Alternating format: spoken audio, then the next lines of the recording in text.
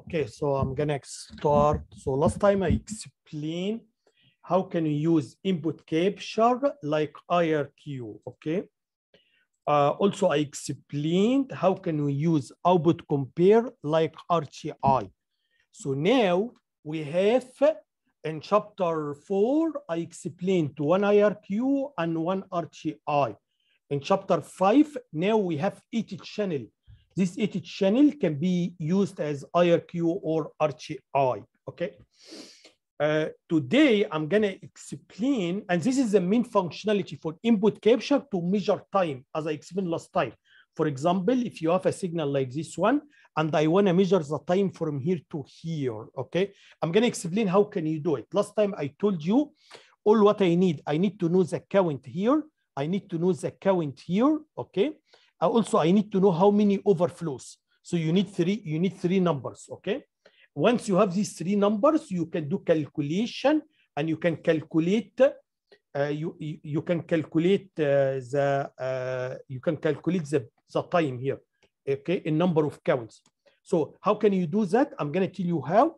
For example, look here, guys. If I start, for example, from count number 5, and then I end at count number 10, for example. So this is the start, this is the end.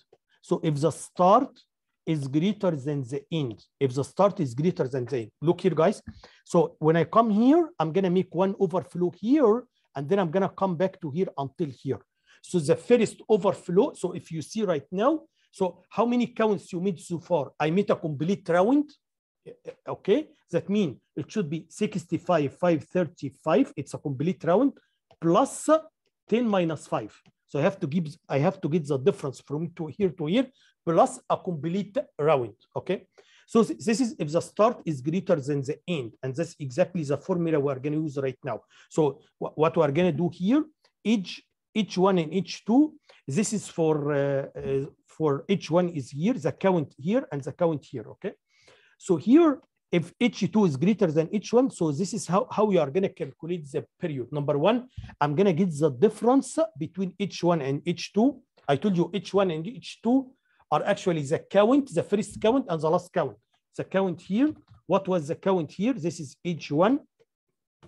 What was the count here? That's what we call H2, okay? So here, as I explained here, so now if you can get the number of overflows, and also you can get H1 and H2. So this is the formula you can use to calculate the period or the time, okay? So here you can see this is if H2 is greater than H1. However, if the other case is, this is the second case, if H2 is less than H1, in this case, this is the formula you have to use. The first overflow, or the first overflow should not be counted. It has to be overflow minus 1. And that's exactly what I'm going to explain right now. Look here. So the second case, for example, if I start, for example, I'm going to start here at, I'm going to start at 10. I'm going to end at in any number. So for example, here, 10 and 5. So this is the start. This is the end. Look what's going to happen, guys, here. So when I come here, I'm going to trigger overflow here. And then I'm going to come to here.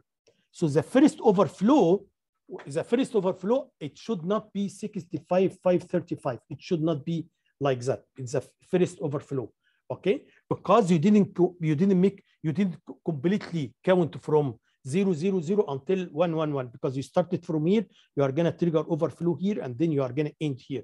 So the first one, it should, so the way it has to be is, any other overflow should be 65, 535, but the first one, it should not be. That's why here in this formula, it has to be overflow minus 1, okay? Because the first one should not be counted. Plus, I have to add this one plus this one, okay? So, and this actually, you can get it from the difference as well. So you can get here, you can get the difference, okay? Or the other way, other approach, you can do it. You can multiply overflow times 216. However, again, for the first one, I'm gonna remove this part because the first one, I didn't make a complete 65,535, okay? Because I started from here, I triggered overflow here, and then I came here. So I have to subtract this one from the first one. So this is the other way you can do it as well, okay? Anyway, so what I'm saying now, what I'm saying, guys, is all what I need to get, I need to know what was the count here. What is the count here? I'm going to call it H1. What is the count here? I'm going to call it H2. Also, I need to know how many timer overflow from here to here. Once I have these three numbers, I can now check if this one is greater, I'm going to use this formula, or if this one is greater, I'm going to use this formula. Okay. So I'm going to show now how we do it. This is the assembly language. So this is the C language. So I'm going to teach the C language. The assembly is exactly the same thing, similar to it, but I'm going to teach only one because I don't have much time today. So, as I told you here, guys, every time I want to do measurement, I need two interrupts. So I need one interrupt here, and I need a second interrupt here. Here in this specific case, because I want to measure the time from here to here, so I have to configure input capture to capture only rising. So I have to capture only rising age, rising. And that's what I did. So here, as you see here, what I did, when I did the initialization, I have to do the initialization to capture only rising. One more thing, you guys, in the very beginning, I have to make sure the timer is disabled. Why? Because if I want to measure from here to here, so I have to start the timer here. So I have to start the timer here, okay? Because I don't want to count how many overflow happened here. That's why in the very beginning, you can see the timer is disabled. However, in the first interrupt, in the first interrupt, I'm going to enable timer so that I start counting overflows from here, right? So now let's see what I have to write here in the timer overflow. Okay, so there is here, if I need to count how many overflows. So here in the timer overflow interrupt, I'm going to just increment overflow. Overflow is a variable. Okay, so this one should count how many overflows we have. Also, as you see here, in the main program, I have to wait for two interrupts. So I have here a variable. This variable is called interrupts number. This variable is called interrupts number. So I have to keep looping here. I have to wait before I do the measurement, before I do the calculation, for the time. I have first to wait for two. I have to wait for two interrupts. Okay, and that's what I did. So what happens here, this is inside the interrupt subroutine. As you see here, every time there is an interrupt, I'm going to increment the interrupts number. Okay, and then if this is, as you see here, so here should be interrupt number 1, here should be interrupt number 2. So if this interrupt is interrupt number 1, what I'm going to do is I'm going to take TC0, as I told you before in input capture. Once there is an interrupt, the count is going to be stored in TC0. So now I'm going to take TC0, I'm going to store it in the memory location H1. Also, I have to clear the flag bit. Also, I have to also to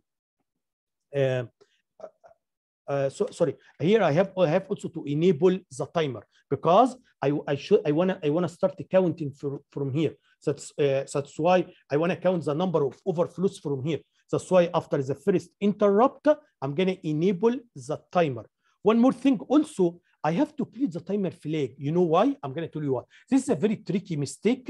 Some students did it before. What happens is that because you have a flag, maybe this flag one from the history, right? So I wanna start counting overflows from here, but maybe the flag is already 1. So once you enable interrupts, the timer is gonna make interrupt right away. Okay, this is a very tricky mistake. So you have to make sure that you have to clear the flag. You have to clear the flag bit of the timer so that you can start triggering interrupts from here. Any old overflow should not be counted. Any old overflow, if this one from an old overflow, I have to make sure this one is not gonna be counted. Okay, so this is, as you see here, this is for interrupt 1. In case of interrupt 2, what I'm gonna do, I'm gonna take TC0, I'm gonna put it in H2. Okay, this is number one. Now I have to stop. I have to stop the timer. Otherwise, this overflow may change. You got what I'm saying? As I told you, I just want to count overflows from here to here. That's why here in this one, I have to enable. In this one, I have to enable. I have to enable the timer. Here I have to disable the timer. Also, I have to disable channel 0. Otherwise, if you don't disable channel 0, maybe when I do the calculations here, while I'm doing the calculation here, you are going to trigger input capture and you are going to change these edges. You got what I'm saying? So that is why, as you see here, I have to make sure this one is off, the timer is off, and the interrupt here is also off. Okay, so that now I can do the calculation. Now you have H1, you have H2, so now you can do the calculations this way. Okay.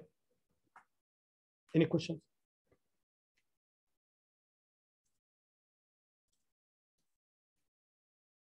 So again, in the main program, I'm gonna wait for 2 interrupts. Once 2 interrupts, so 2 interrupts here actually. So 2 input capture interrupts, because I increment this variable here. After 2 interrupts, 1 interrupt here and 1 interrupt here, I should have enough information to do the calculation. So now I can come here to do the calculations. Okay. Also, you have to make sure in the very beginning the timer interrupts are disabled. You have to make sure here I have to enable here in the first interrupt, I have to enable the timer to start counting overflows from here. Is that okay? And so now the question is, so this is very simple program. This is how can you calculate the time.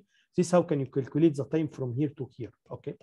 Now the question is, what if I want to calculate the time from here to here? So what if I want to calculate the time from here to here? How this program would be different? Okay. You can do it in 2 different ways. One way may not be a good idea. Okay, you can change the setting. Instead of capturing only rising, you can capture both rising and falling. Okay, so that I'm gonna have 1 interrupt here and 1 interrupt here. Okay, so you can do this way. What you need just to change this to the configuration, so that you instead of capturing only rising, you can capture rising and falling. Okay. However, this is not a good idea. Why it's not a good idea? Simply because it may happen that you are going to measure this time, not this time. So what's going to happen if I start from here, so it's going to 1 interrupt here, 1 interrupt here. So you're going to measure this time, not this time. You got what I'm saying? If you start from here, okay, it's going to work. Why? Because 1 interrupt here and 1 interrupt here. So you're going to measure the time from here to here. Yes, it's going to work. So sometimes it works, sometimes it doesn't work. It depends on where you are going to start. Is that okay? That's why it's not a good idea to do this way. You know what is the best way in order to guarantee it's going to work all the time? The best way is, in the very beginning, I'm going to say, I'm going to capture rising. The very beginning. Once you capture rising, in this interrupt subroutine, I'm going to change the configuration to say, now I want to capture falling. So all what you have to do here, guys, you have to add one command here to change the configuration, so that after the first interrupt, now I'm going to say, I want to capture falling. And I already did it here. And I'm explaining. Yeah. So for example, here in the assembly program, I'm going to add this one in the first interrupt. So after the first interrupt, I'm going to change the configuration so that I can capture the falling edge. Okay. So in the very beginning, you are going to capture rising. After 1 interrupt, I'm going to capture falling. Okay. Any questions? The other program I want to teach here is about how can you use output compare to generate signal like this one, a signal like this one. Okay. I explained the idea before. All what he said, what I explained before, you have to say, for example, if you are using channel 0, for example, you have to write this one and you have to write this one. You have to say, for example, here at this interrupt, remember you are going to have 1 interrupt here, 1 interrupt here. Okay, 1 interrupt here, 1 interrupt here, 1 interrupt here, and 1 interrupt here. In this interrupt, you have to say TC0 is equal to CNT plus 900. Please toggle after 900. In this interrupt here, I'm going to say, please remember TCNT, this is the timer value, the value of the timer, plus 2100. So please toggle after 2100. Okay. So that's all what I'm going to do. So in the interrupt subroutine, all what you have to do is you have to know if you are here or you are here. Okay. If I am here, so I'm going to use this one. If I am here, so I'm going to use this one. Okay. So I'm going to say next toggle after 2100. Is that okay? So first of all, as I explained last time, how you came up with this number, how you came up with 900 and 2100 counts. As I told you before, what I did is that if you select the breath scale to be 8, so in this case, the time for one count is 1/3 microsecond. Is that okay? As we explained before. So that means if you want to make this one 300 microsecond, how many counts? How many times the timer should count here? So you have to divide 300 microsecond divided by 1/3. That's how you got 900. Same thing here. If I need here this one to be 700 microsecond, so that means that the timer has to count 2100 here. Okay. So I'm going to choose a program in assembly. So this is a program in assembly, as you see here, guys. Number one, you have to do this one for interrupts, for output compare interrupts. Here, I'm going to use channel 5. That's totally fine. Also, I told you I have to know if I am here or I am here. So how can you know? How can you know if you are here? So that I have to use this one, but for sure I'm going to use this channel 5, or I'm sorry, I have to use this one here, or you have to use this one here in order to toggle after 2100. Okay. So in order to do that, I'm going to make a variable. This variable is called high or low. So this variable, every time I toggle, so this variable in the very beginning, the variable is here. So every time I'm going to change. So this variable should be tell me if I am here or I am here. Okay. So as you will see right now. So I'm going to make a variable this way. And then I'm going to create high count and low count. I told you the high count, this one should be 900. The low count should be 2100. Okay. I made it this way instead of using numbers. I made it this way so that you can use the same program to generate different frequencies easily. Just to change these numbers. Everything else will work. Okay. So let's see. So this part is just the configuration for the timer and also for the output compare, as I explained to you before. For example, here you select output compare. This is channel, you want the channel 5 to act as output compare here. Also, here you select the action is toggle. The action is toggle. So that means I want the pin, I want to toggle the pin after you count. So after you count 900, please toggle the pin. After you count 2100, please toggle the pin. Is that okay? Also, here you enable interrupts, as I explained before.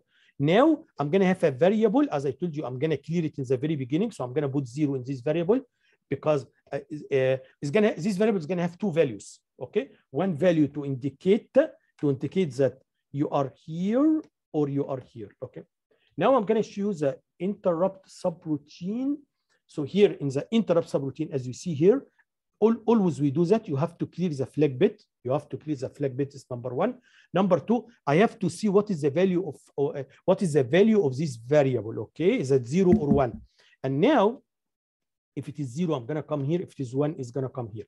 As I told you, I need to know if I am here or if I am here, because one of them I have to use 900 and one of them you have to use 2100. So that's why I have this variable. Okay, so if this variable, if it is equal to 0, so I'm going to come here 0. If it is equal to 1, I'm going to come here. Okay, so now look what I'm going to do. What I'm going to do now, I'm going to read the current value for the timer, TCNT.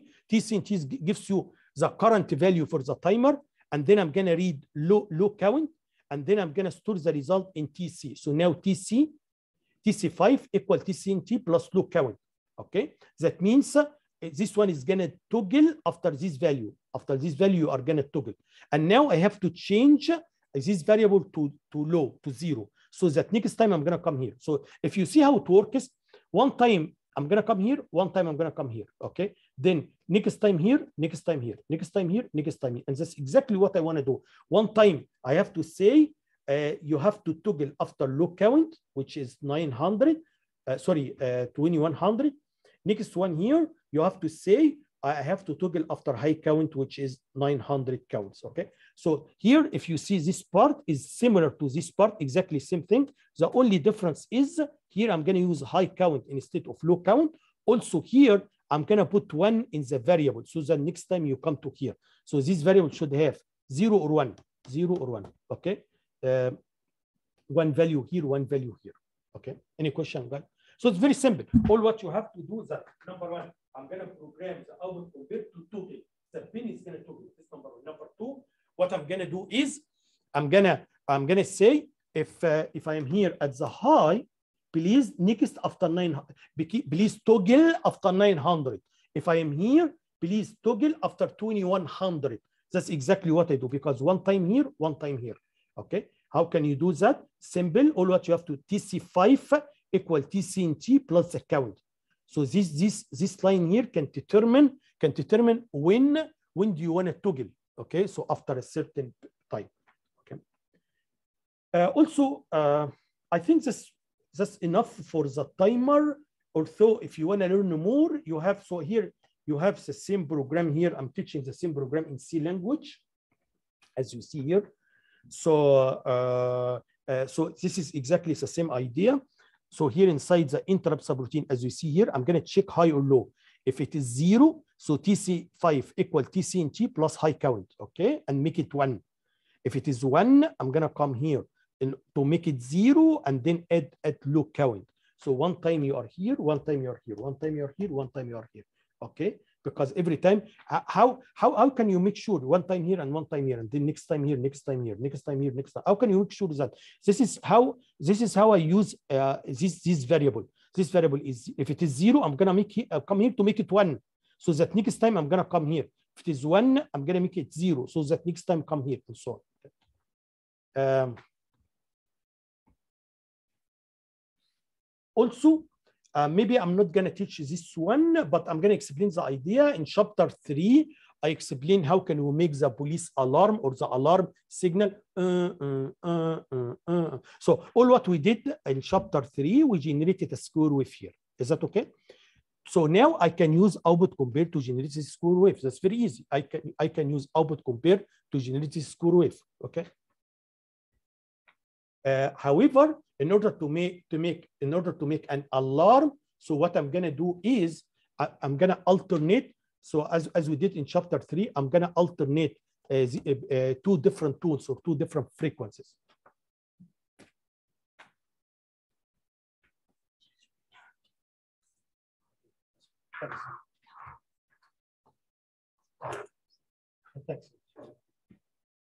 Okay.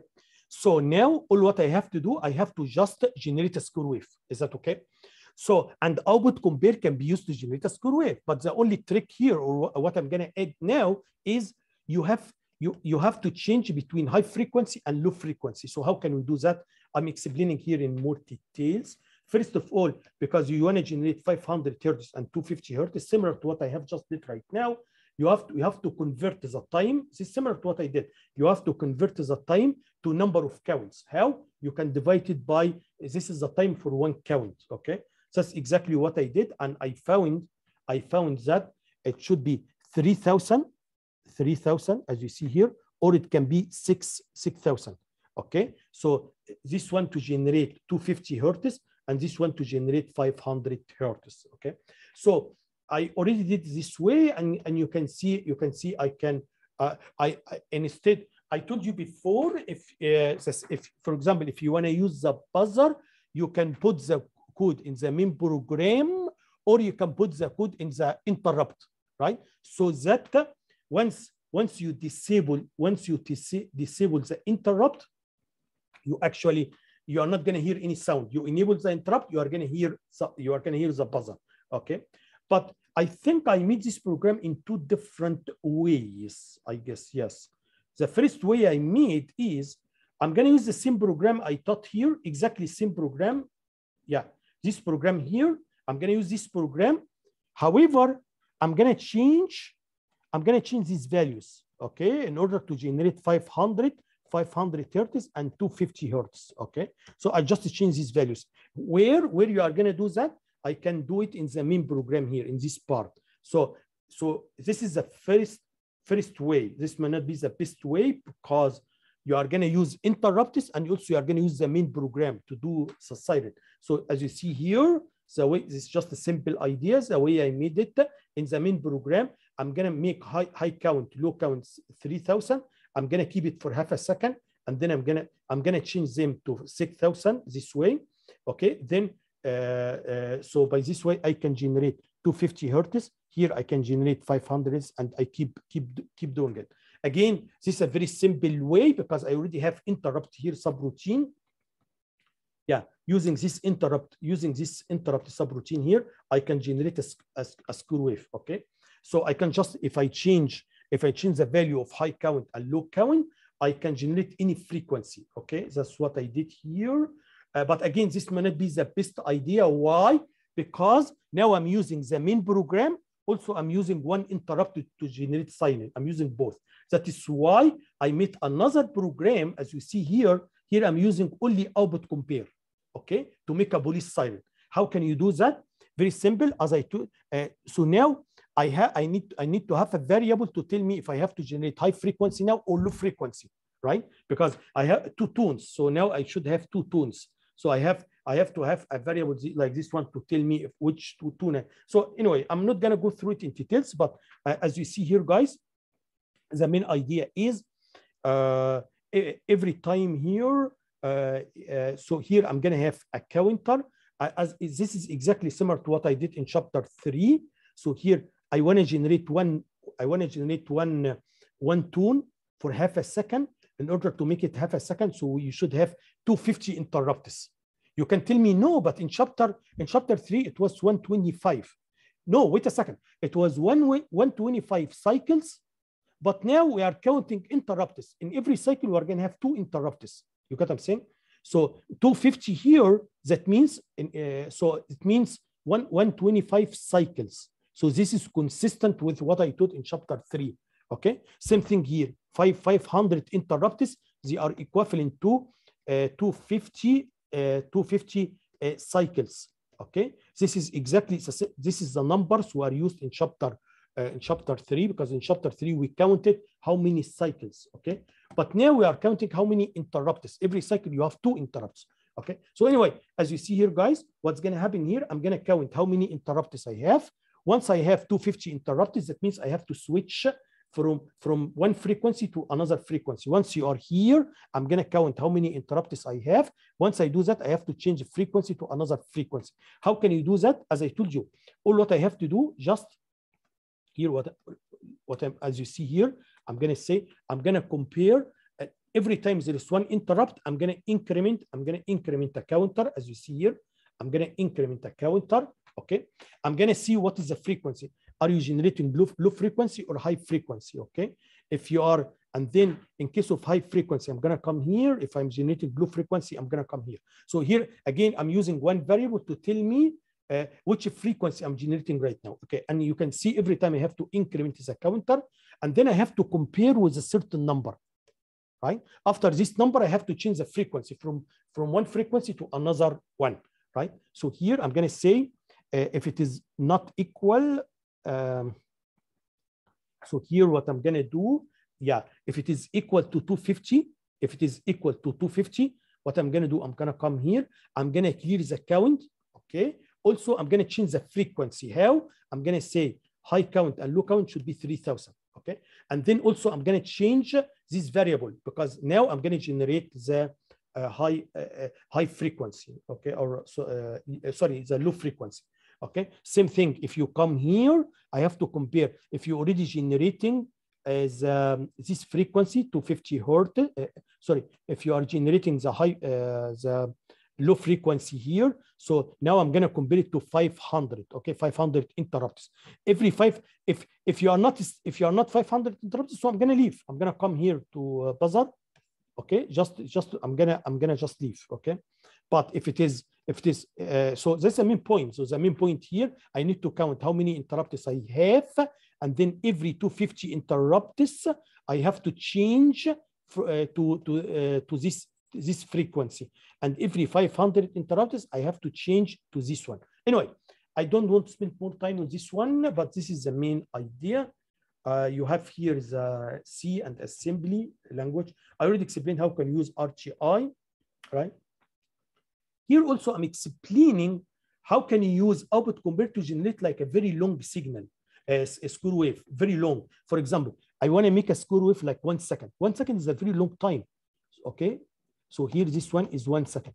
1 second is a very, very long time. So here I'm explaining the idea quickly. So the idea here is that for sure, if you want to toggle after 1 second, you can't do that because 1 second is too long. So even if you use the longest number you have, you cannot toggle after 1 second. So the way I'm gonna do it, similar to what I did in chapter 4, I have to count how many interrupts I have here, okay? And maybe after 17 interrupts or 8 interrupts, now I'm gonna say you have to toggle. So the idea here is, as you see here, number 1, I'm gonna toggle every very long time. This is the longest time I have. Okay. See, again, what I'm gonna explain right now, guys, is exactly similar to what I did in chapter 4. You remember when I want to make flashing? So here I said if I select the RTI, we can trigger RTI every 131 millisecond, and this is the maximum time I have. So how can I make? How I can make 1 second? What we said, you should have multiple interrupts here, and you have to count how many interrupts. Every 8 interrupts, they are gonna make 1 second. I'm using the same idea right now. So what I'm gonna do right now, guys, is I'm gonna select the maximum time. Okay. So here I'm gonna say TC in T, TC equal, yeah, as you see here, I'm gonna say. I'm not sure if there is, no, there is no C version of this one. So I'm going to say TC5 equal TC in T plus the period. And this period, I'm going to make it the maximum time. I think if you make it the maximum time, you can get only 43 milliseconds. Okay. So now the question is, so the maximum time you can have 43. So how I can get 1 second? How I can make 1 second? As I told you, we are going to have multiple interrupts. So if in order to make 1 second, you need 23 interrupts. Okay. So what's going to happen right now is number 1. So everyone here is going to be 43, and then I have to count how many interrupts I have. But this is the main point. Listen to me. Or this is the trick. The trick is once I come here, I'm gonna say what action I have to take on the pin. I'm gonna say no action. Don't take any action on the pin. Why? Because I want to keep it high. However, in the last interrupt here, I'm going to change. I'm going to say, please, the action is low or the action is toggle. So I have to change the action here. You got what I'm saying? So that's exactly what I did here. So in the first one here, I have to make sure I have to change the action to no action. I have to count 1 interrupt, 2, 3, 4, 5, 6, 7, and so on until the interrupt 22, and that's what I did here. As you see here, guys, every time I have to increment the interrupt, as you see here, I'm going to compare it to 22. If it is less than 22, so do nothing, just leave or go to end here. When I go to end, so I'm gonna say TC5 equal to this one to make interrupt after 43. So make another interrupt after 43 milliseconds. Okay. If not, if it is equal to 22, if it is equal to 22, in this case, what I have to do is that you have to change the action you have to take on the pin. And this time you have to say the action is actually here you have to take no action. However, yeah, here it has to be no action. This should happen here. Here it should be no action, but the one here before the end here you have to make the action is pull it high or pull it low, and that's what I did here. Anyway, so this is the main idea. I'm going to leave it to you because I want to spend some time on the pulse width modulation. Again, as I said last time, all what I need in from this chapter is how can you use input capture like IRQ for the exam. Also, how can you use output compare like RTI? So you should understand how can you configure the timer, okay? And also you have two programs here you should learn for the final. But anyway, I already explained everything. I explained also how can you use input capture, and you already have two programs, one in C, one in assembly. How can you use input capture to measure time? How can you use output compare to generate square wave? Okay. Now I'm going to move to, I want to spend some time on the pulse width modulation. As I explained last time, what is pulse width modulation? Okay. In pulse width modulation, as I told you before, we have a circuit here, a circuit. This circuit, all what you need from the CPU should just do some configuration. After configuration, this circuit is going to generate a square root forever without any intervention from the CPU. So as I have just taught right now, guys, if you see here, yeah, I told you output compare is very efficient to generate a square wave. However, if for output compare, at least we need some time, as I explained here. We take some time from the CPU. So as you see here, guys, so I need one interrupt here, one interrupt here, one interrupt here, and one interrupt here, as you see here. So I'm going to take some time from the CPU. However, in case of pulse width modulation, once you set up the circuit, once you set up the circuit, this one is going to generate a square wave and is not going to take any time from the CPU. Okay, so this is a big advantage. So you can generate a square wave without taking any time from the CPU after you set up the circuit. This is number one. Number two, and this is a great advantage, as you will see today.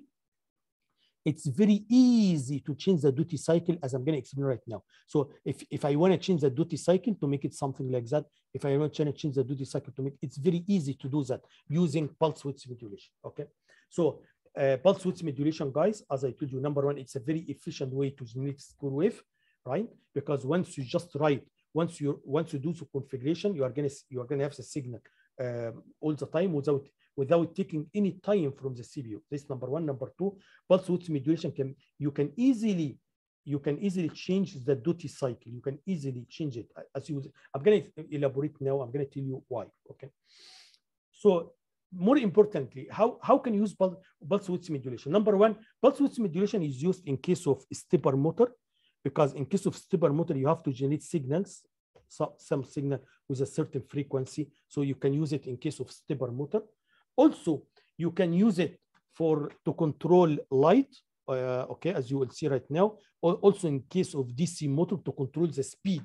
I'm going to tell you why. So the idea is that, as you see here in this figure, guys, as I told you, in pulse width modulation, it's very easy to change the duty cycle. Very easy. Okay. So as you see here, as we move this way, the duty cycle increases. Duty cycle increases. As you increase the duty cycle, you actually increase the voltage. You actually increase the voltage. We increase the voltage. So if you apply this voltage to a motor, you are going to increase the speed of the motor. If you put it to a bulb, you actually is going to increase the light of the bulb. So what I want to see here, guys, sometimes for some loads, I want to change the voltage. I want to change the voltage, because by changing the voltage, you can control the speed of a motor, or you can control the lighting or the brightness of the light. Okay. So how can we do that? How can you change the voltage? Simply by changing the duty cycle, as you see here. By changing the duty cycle, I can change the voltage. And this is something very easy, as I said before, and as I'm going to clarify right now. Okay. So it's again, so before I move forward, let me summarize what is pulse width modulation. Again, number one, pulse width modulation, it's a very efficient way to generate a square wave. Okay. Because once the CPU, right, set it up, so this one is going to generate a square wave forever without taking any time. And this is the most important thing, without taking any time from the CPU after you bought, unless you want to change the frequency, you want to do some changes. Okay. But to create, unlike output compare, you should have interrupt here, you have interrupt here. Here, no. Once you set up the circuit, pulse width modulation is going to generate a square wave forever. Okay. This is one thing. The other thing is, if you want to control if you want to change the duty cycle, that's something very easy. As you will see right now, you can do it using pulse width modulation. Okay. Before I continue, I want to make something very clear. Pulse width modulation does not have interrupts. So no interrupts anymore. I know some students may be confused because I have been teaching interrupt for some time. So here in the timer system, we use interrupts, but in case of pulse width modulation, no interrupts. Just as you will see right now, just some registers. So once you write some values to these registers, you can program the pulse width modulation, as I'm going to explain right now. So now, for our microcontroller HCS12, okay, so we have pulse width modulation system as shown here in this figure. We have 80 channels. Again, no interrupts. Don't be confused. We have 80 channels. Every channel has a pin on port P, as you see here. Every channel has a pin on port P here. Okay, so that means you have 80 channels. That means you can generate 8 independent signals. You can generate up to eight signals, different signals on port P, as you see here, okay? And every channel has some registers, okay, to control it, as you will see right now. Okay, guys, so in our system, we have eight channels, okay? Every channel can generate a signal independently, okay? Let's see how it works. I'm gonna tell you the idea. The idea is that you have a clock. Where this clock is coming from, forget it for now. I'm gonna explain how, okay? But anyway, you have a clock this way. And then for every channel, you have 2 registers. You have a register, it's called pulse width modulation duty, and you have another one, it's called pulse width modulation period. Is that okay? So for every channel, so you have this 0, 1, 2 until 7. Also you have 0, 1, 2 until 7. So for every channel, we have 2 registers, one for the duty, one for the period. Is that okay?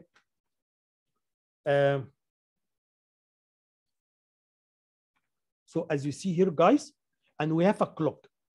Look how it is very easy. Very easy. Look here. When for example, if I put here a number 100, what it means? It means this is the output. This is the signal I want to generate. That means this signal, the signal I'm gonna have here, okay, is gonna be equal to 100 cycle from this one. So this number is relative to this one. Okay, that means for every 100 cycle, please generate only one cycle.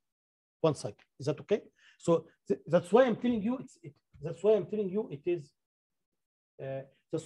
it is very easy. Just here. So here I'm gonna say for every 100 cycles, please generate one cycle. Okay. So it's like you can say it like I divide this frequency. So the frequency I'm gonna get here is actually this frequency divided by this number, right? Because for example, if you select here 100, so every 100 I'm gonna get only one signal here, or one cycle. Okay, this is number one. Number two, the duty, this register can determine how big is this one. Okay, so again, all what you have here, you have one clock, as you see here, you have one clock, and you have 2 registers for every channel. That's it. And then by writing some numbers to this register, I can generate different frequencies. As I told you, if this one is F frequency, if the clock is F, if I put here 100, so the frequency I'm gonna get here F divided by 100. Is that okay? If I write here 60, so this one is gonna be F divided by 60. That's it. So this how can easily you control the frequency. What about the duty cycle? Yeah, by duty cycle, by just change this one. Okay, for example, if this one is 100, register, this one is 100. If I make this one 50, so that means this one should be 50 cycles, this total 100. So by this way, 50 divided by 100, that's how the signal can be 50% duty cycle. However, if I make this register 10, so it's gonna be high for 10 cycles from this frequency, right? And this one will be 90. So that means the duty cycle is gonna be 10%. So that's why, number one, it's very easy to change the duty cycle, very easy. As you will see right now, all what you have to do, just to change this number here. If you want a duty cycle, for example, assume I'm going to fix this one. I'm going to make this one 100. If I need a duty cycle, if I want to generate a signal with so this one can control the frequency. This one can control the duty cycle. Okay, because the frequency of the signal I'm going to get should be f divided by this register. For example, if you put 100, it's going to be f divided by 100. Is that okay? This register can simply control the duty cycle. So that's why I'm telling you it's very trivial. You have a register. Just by changing this register, I can simply change the duty cycle. So if I put here 10, that means 10 out of the 100 are going to be high. So the duty cycle is 10%. If I put here 30, so the 30% to duty cycle. If you make it 90, so this one is going to be 90. Is that okay, guys? So again, this is how. So again, let me summarize what I said. Number one, we have 8 pulse channels. Okay. For every one of them, there should be a clock for a clock, and also should have 2 registers. Okay. One register about the period. The number you have to put here should be equivalent to how many cycles here to generate only 1 cycle here. Okay. The number you have to write here in the duty cycle, this number should tell how big is the high, and how big is the high in number of cycles here. So if I say 50, that means this one should be 50, equivalent to 50 cycles here. Is that okay? So now I'm going to give you more details, but this is the main idea. So now I'm going to start with, so here, don't forget, we have 1 register or 2 register for every channel. That's why this one has 0, 1, 2 until 7, because we have 8 different registers. Same thing here. We have 0, 1, 2, 3 until 7. We have another 8 different register here as well. Okay. Now I'm going to talk about clock. You told me there is a clock. How can we get this clock? How can we program it? The answer is this. That's what I'm going to explain right now. So for the clock, guys, we have what we call clock A. So for channels 0, 1, 4, 5, you can select either clock A or scale to clock A. Okay. So, but for a channel 2, 3, 6, 7, for this channel, you can select. This is the only selection you have. You can either select clock B or scale to clock B. Is that okay? So for every channel, there are only 2 options, 2 clocks, and you can select which clock do you wanna use for this channel. Is that okay? So for example, here, guys, for a channel, so now I have 2 clocks for this channel. I have 2 clocks for this channel. Okay. So now tell me, how can we generate these clocks? I'm going to tell you how. Look here. Number one, this is a 24 megahertz. This is a system clock, 24 megahertz. This is number one. Number two, you are going to divide this one by a prescale. This prescale can take a value from 1 until 128. Okay, so you have to divide it by prescale, and this prescale, it is in a register. Okay, you can just write what this is similar to the prescale we used in the timer. For example, as you see here, guys, we have 2 prescales, one here and one here. So one of them, so this one for clock B and this one for clock A. And based on whatever you write here, you can make the prescale 1, 2, you can make it 4, you can make it 8 until 128. So you can make the prescale from 1 to 128. Same thing here, you can make it from 1 until 128. Okay, as you see here. Okay, so why you have 2? Because one of them for scale to clock A and clock A, the other one for scale to clock B and to clock B. Okay, yeah, here. So this is one prescale, this is other prescale. So number one, you are going to divide 24 megahertz by this prescale, and then you are going to divide, and then whatever you get here, this will be clock A. Whatever you got here is going to be clock B. So I can say simply clock A. So clock A, actually, clock A should equal 24 megahertz divided by prescale. This is the clock frequency. Okay. If I divide it by the pulse width by this register, okay, that's how I can get the pulse width modulation frequency. That's what I told you here. If this one is F, and so what I'm going to get here is actually F divided by pulse width modulation period. Is that okay? So, but this F itself is actually 24 megahertz divided by prescale in case of clock A. Same thing for clock P. Okay. So yeah, so this is actually the clock, and I have to divide by this one in order to get the frequency. Okay, this is if you get clock A or clock B, right? But if you get a scale to clock A or scale to clock B, what's going to happen? It's going to be lower frequency, as you will see right now. So you are going to divide it again by a number. This number is in this register. So the frequency here, 24 megahertz divided by prescale, divided by this register, divided by 2, right? So this frequency is much lower than this frequency, okay? Because it's much lower, that means you can generate lower frequencies, as you will see right now. So as you see here, guys, so this is if you use clock A, this is in case clock A, right? This is clock A or clock B. However, here is going to be, this is the frequency here. This is a clock frequency in case of scale to clock A or scale to clock B. Okay. Again, very easy. So I'm going to show you how, but for every channel you can select. Do you want to, for this channel, do you want to take the clock from here or do you want to take the clock from here?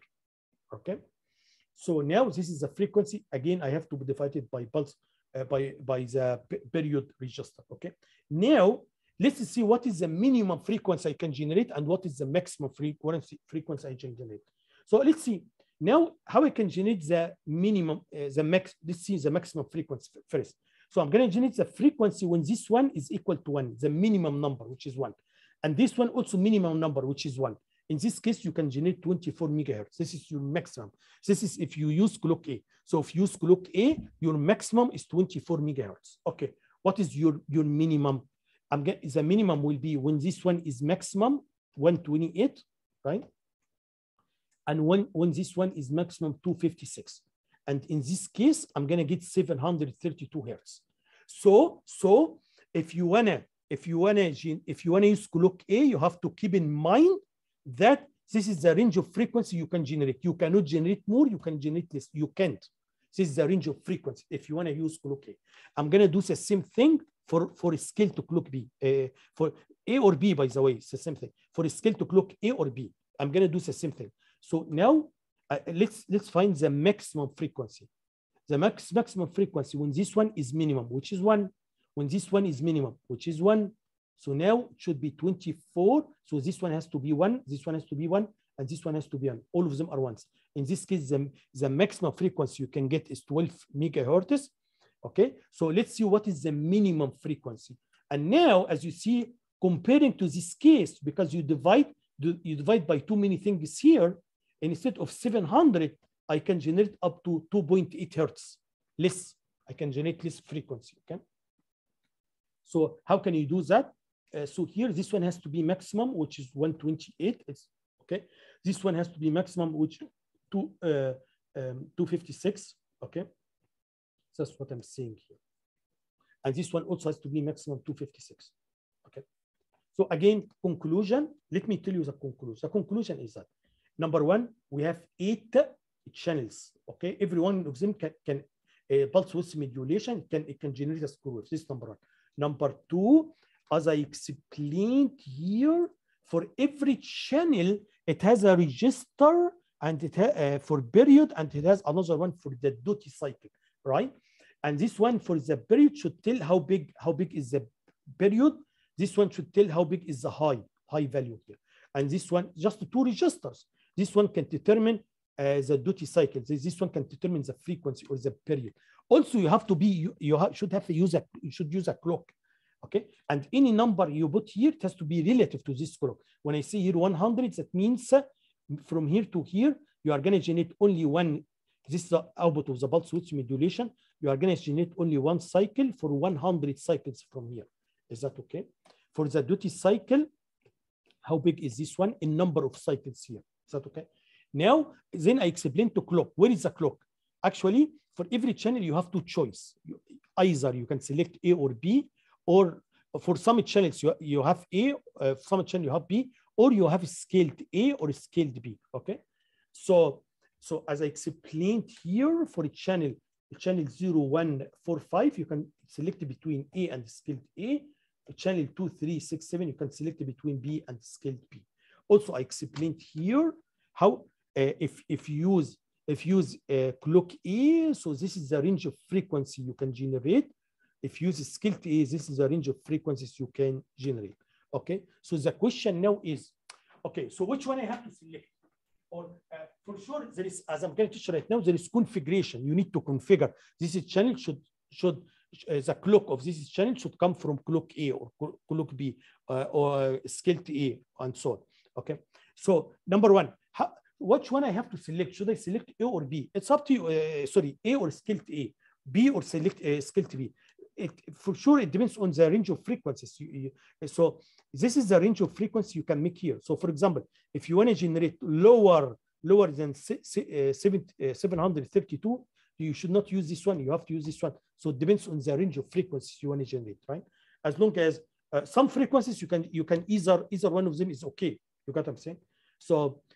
But this one has a limit. This is a minimum frequency. This one can go to much lower than this one. Okay. Now I'm going to talk about configuration. How can you configure it? As you will see right now, guys, in the configuration, very easy, very trivial. Number one, as I have just said, no interrupts. I repeated it 2-3 times. No interrupts, because I know you'll be confused because we have been using interrupts for some time.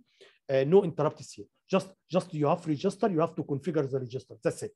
So number one, you have a prescale for clock A and to clock B. Okay. So here, so how can you program this prescale? As you see in this register, here in this register, you can see here. This is the name of the register here. Okay.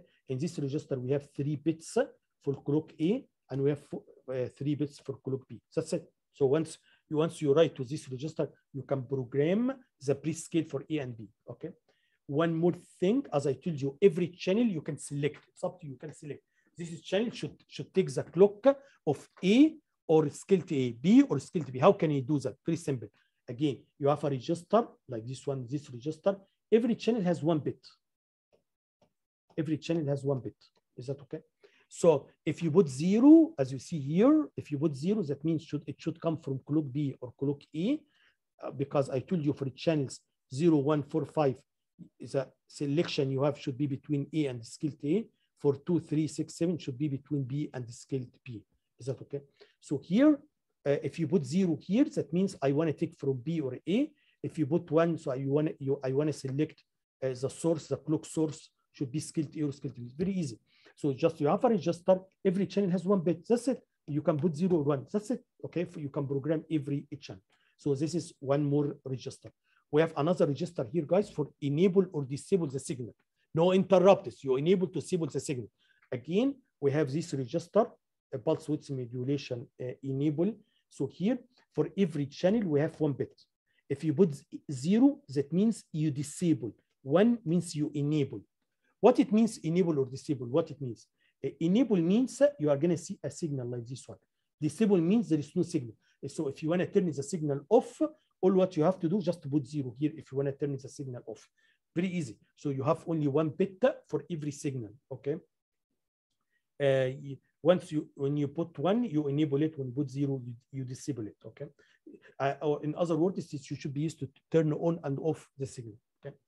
The other thing here, which may not be also one of the things you can do for configuration, is polarization.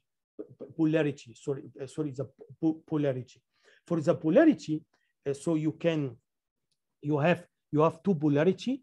One polarity, as you see, do you want to originate the signal this way or this way? So different polarity. So again, every channel has 1 bit. Okay, so if you put 0 or 1, you can generate. So if you put 1, you are going to generate a signal like this one. And I think most of the time we can go with 1. Okay, if you put 0, so the signal is going to be this way. So that means, you know what the difference is?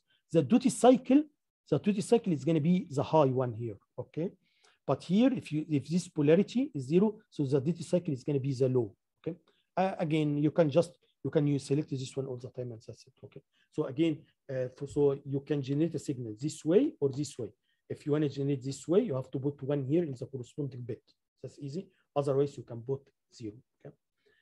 The other thing we have here, something we call it alignment. Okay, again, you have 8 bits here. For every bit here, every bit can do, you can select one alignment. So we have two different types of alignment.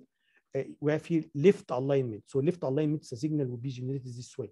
Or we have central alignment. So central alignment, you are going to generate a signal this way. So central, so here it's going to be this way. This is period and this is a period, okay? So it's going to be like shifted a little bit.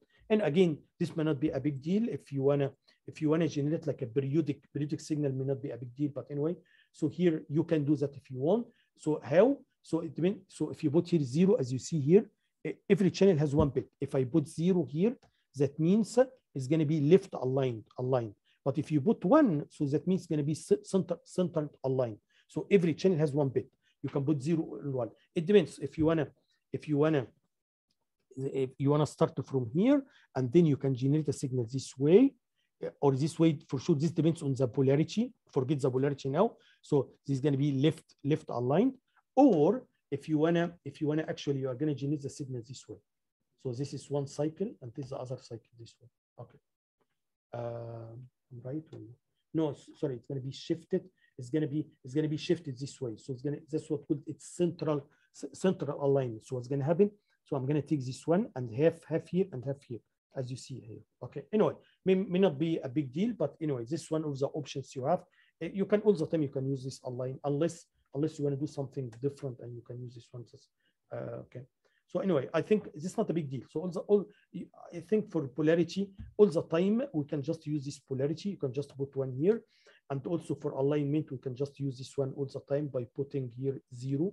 That's it. Okay. Now I'm going to explain based on what I said before. I'm going to give you some. So now you will see right now. So now, as I'm going to explain, as I explained before, I'm going to show you if you want to generate signal, what numbers. Number one, if I want to generate a certain frequency, number one, you have to decide which clock you have to select. Are you going to select a clock A or scale A? This is number one. Number two, you have to decide what is the pre-scale, what is the value of the pre-scale. Also, what is the value of the period? What is the value of the period? Also, what's the value of the duty cycle? And in case of scaled A, there is another register. Let me go back just to remind you. Yeah, here. So in case of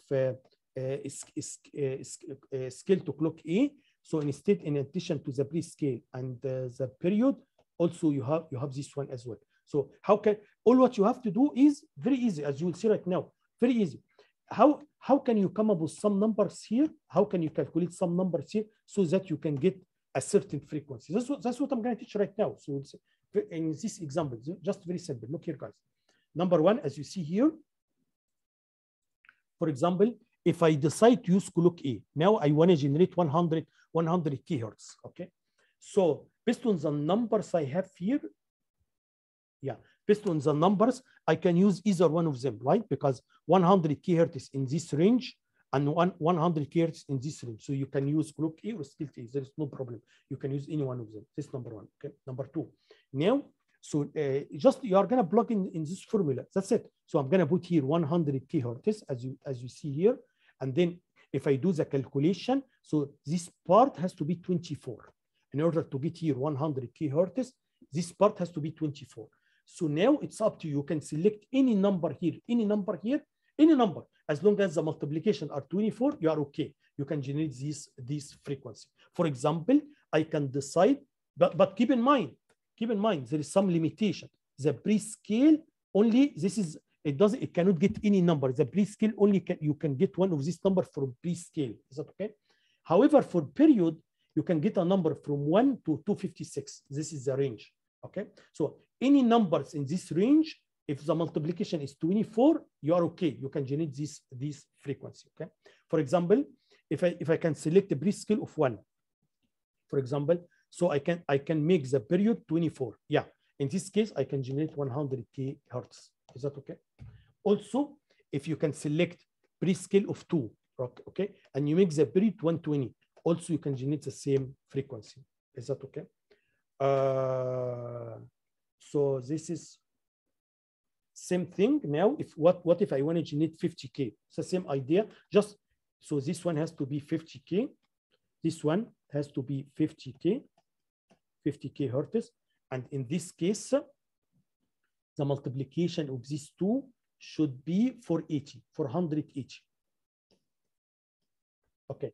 In this case, I cannot put the prescale of 1, because if you put the prescale of 1, the period has to be 480.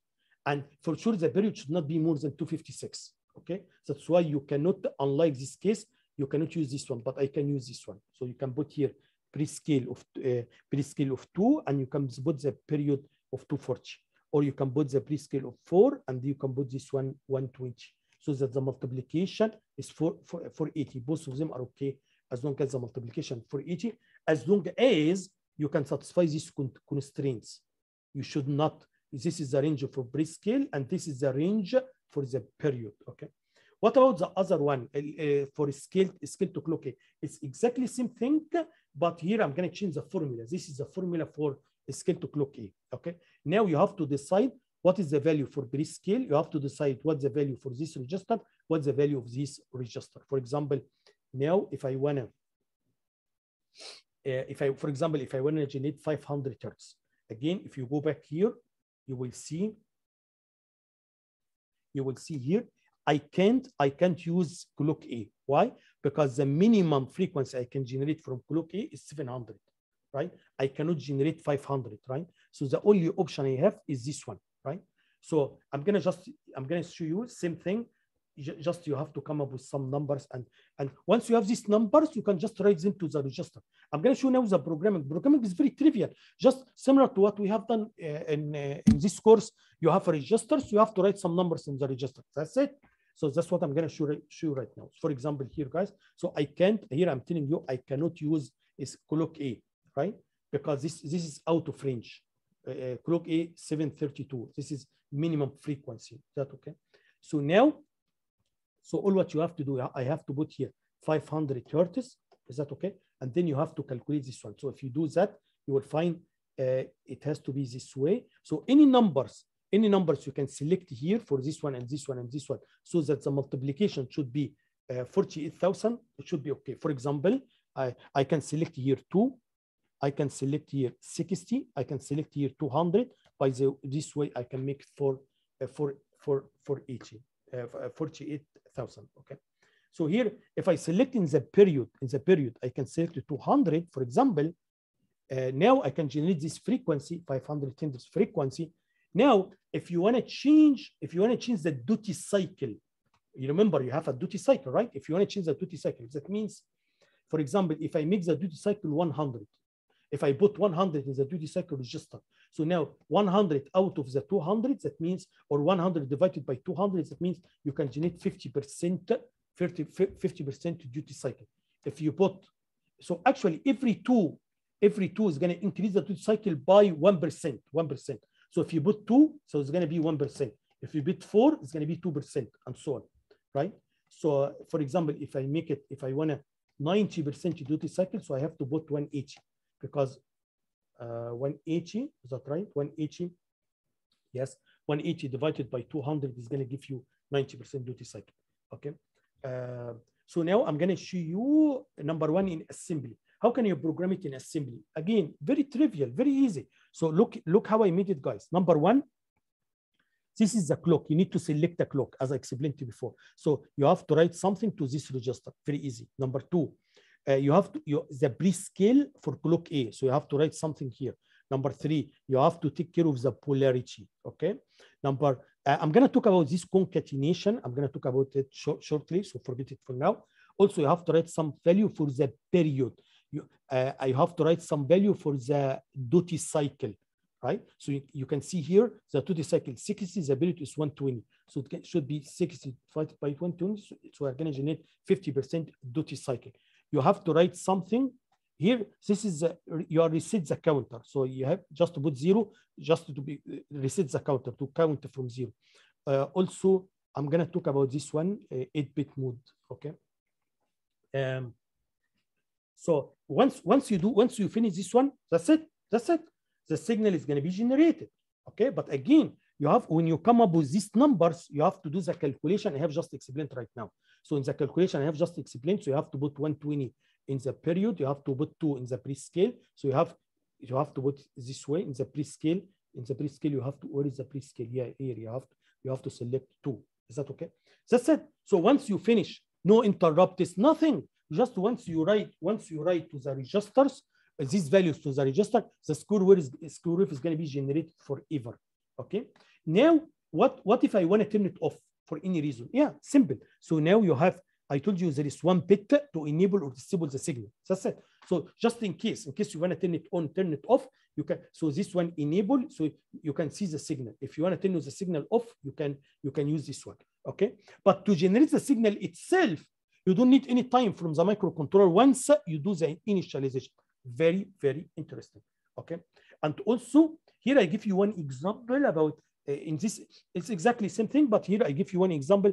I want to show you how it is very easy to change the duty cycle. So once I do the configuration this way, the duty cycle now is 50% because it's 60 out of 120, right?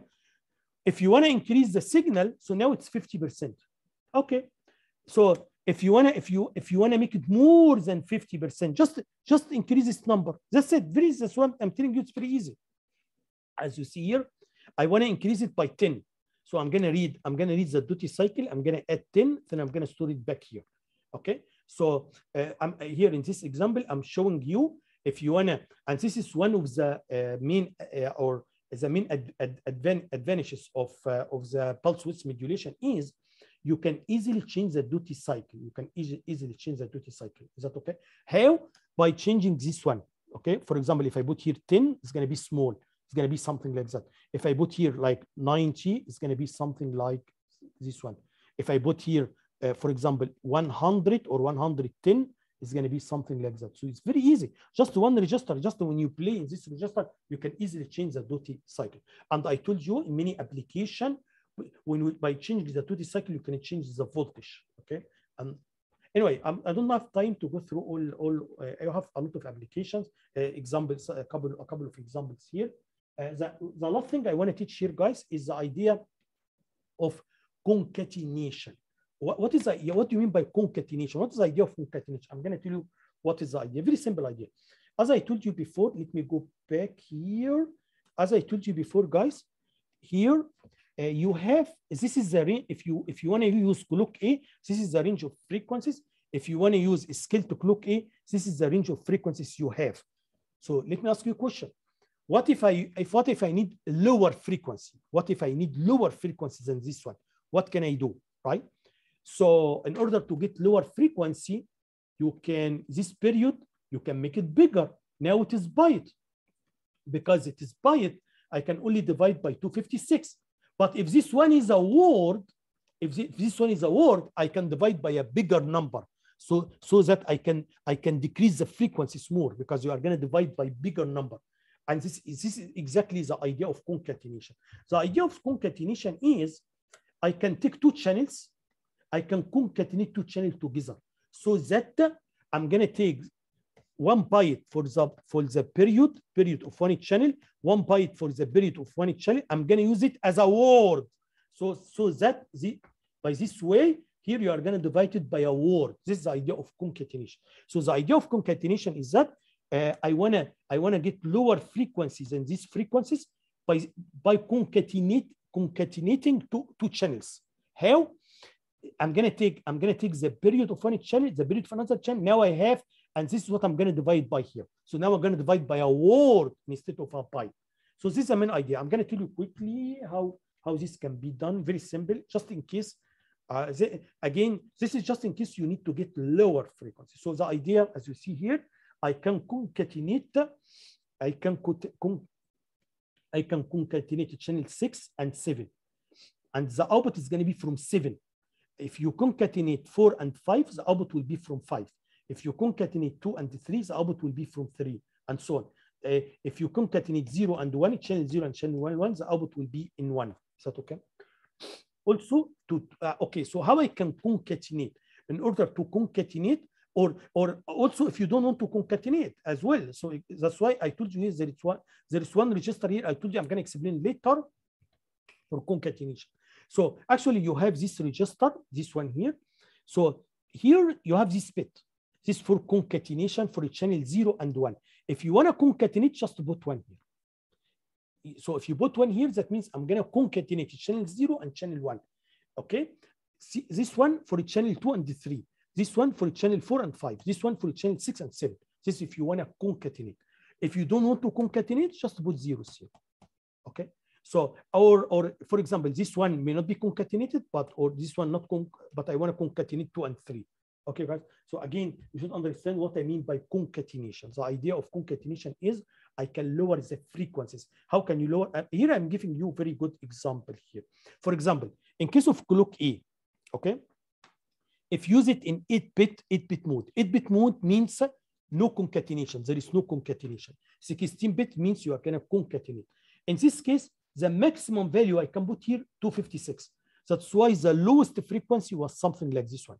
However, if you concatenate, this one is going to become a word, not a byte, because I'm going to take 2 registers from 2 different channels. And now this number is going to be much bigger, this number. And now I can lower the frequency from 700 to 2. This is the main idea. Okay. Again, you should understand what concatenation means. You should understand how just you can do it. How can you do it? And also, I give you example here. I give you example. Just as you see here, it's not very difficult. As you see, just this is very easy to teach because just you have numbers. The numbers you write it in register. That's it. There is no interrupts. Nothing you need to do. Just once you come up with this number, write them to register, and that's it. So you are gonna see the square root forever, unless you want to turn it off. Okay, guys. Anyway, I think that's the end of the semester. So see you next week, right, for the final exam. Good luck. See you. Bye.